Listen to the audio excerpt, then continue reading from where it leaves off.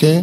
Now, Brian now, Mr. Samuel, come. Yeah, come. Stay there. Now, these are the people following Jesus. Okay, Mr. Akpan, come. This is Bartimaeus, the blind beggar. Sit down there. Just sit down there. Okay? That is Bartimaeus, the blind beggar. Now, this Jesus movie, keep moving.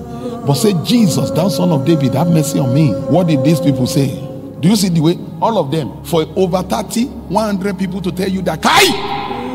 Where do they know him? You know, there are some people, they don't know you, they don't know where you come from. It's just a normal enemy. It's just a normal enemy. He said, come on! He doesn't have your time today. It's not your turn today. And Jesus was going. And suddenly, he stopped. I told you, the distance between Bartimaeus and Jesus. Do you know at Mount, the sermon at the Mount, how many people were there? Do you know it was at the sermon at the Mount that Jesus preached from chapter 5, chapter 6, chapter 7 of the book of Matthew, that he got to a point. The people are no more hearing. Over 5,000. He preached to them. Was there any public address system? How can 5,000 people be hearing without microphone? So that's to let you know that no matter the distance of Bartimaeus the blind beggar to where Jesus was standing, it shouldn't be too far for Jesus to say, Bartimaeus, come. Simple. And Bartimaeus will have come. But when Jesus stopped, he said, tell him. God wants to change the language of his enemy. He said, tell him that he should come. The same set of people that said no is the same set of people that now say, rise, cheer up, or equality. Look at me. Go and check that scripture. He just said, call him for me. He didn't say, tell him cheer up. Where did cheer up come from? They are the one that now say, congratulations. He's already calling you now.